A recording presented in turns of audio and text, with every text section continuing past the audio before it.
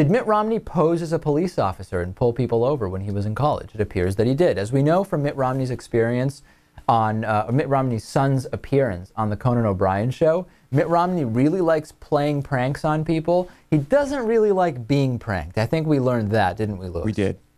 So it has now surfaced that when he was in college, Mitt Romney used to get his rocks off by impersonating a police officer, wearing a police uniform that apparently his father obtained. It was a Michigan police uniform, and pulling people over. A former friend of Romney said, quote, "He told us he had gotten the police uniform from his father, George Romney, then the governor of Michigan, whose security detail was staffed by uniformed troopers. He said he was going to pull over drivers on the road. He also had a red flashing light that he was attached to the top of his white Rambler. We thought it was all pretty weird. We thought, wow, that's pretty creepy. And after that, we didn't have much interaction with him." This is also illegal, mind you. This is a misdemeanor punishable by up to a year in prison. And if you actually use the uniform in the commission of a crime, then it's actually a felony, and then you're escalating it even further.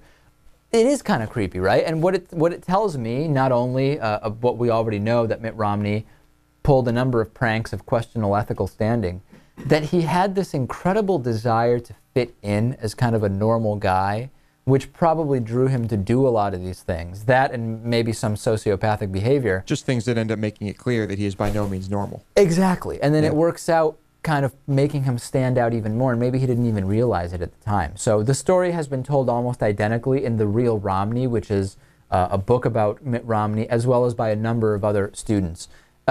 Disturbing stuff.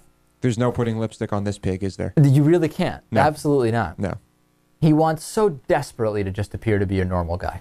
What can you do?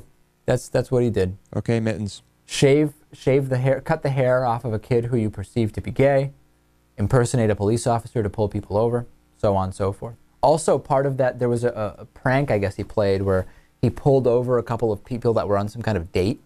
And also, part of that was, as a police officer, one of his friends had planted some alcohol, a bottle of alcohol, in the trunk of the car he pulled over, and part of the whole thing was to find the alcohol by searching the trunk. Hilarious stuff. Misdemeanor, crime, but hilarious pranks. What a prankster. Yeah, also these people could have been seriously, actually legally in trouble had they been pulled over by an actual cop who found the bottle of liquor. Right, so realistically, this also endangering. Now, again, it doesn't seem that Mitt Romney actually put the bottle of liquor in the back of the vehicle. It just seems that it was part of the plan for him to find it. Yeah. Very different. Of course, that clears him of any responsibility. No doubt. On today's bonus show, we will talk about Russia considering burying Lenin, who's been embalmed in Red Square since 1924. We'll talk about a form of heavy metal called black metal, which Lewis is very familiar with, that is anti-Islamic, and all of the dangers that are associated with that. We'll also talk about, this is unbelievable, Starbucks now really expanding its business model, moving into a funeral home.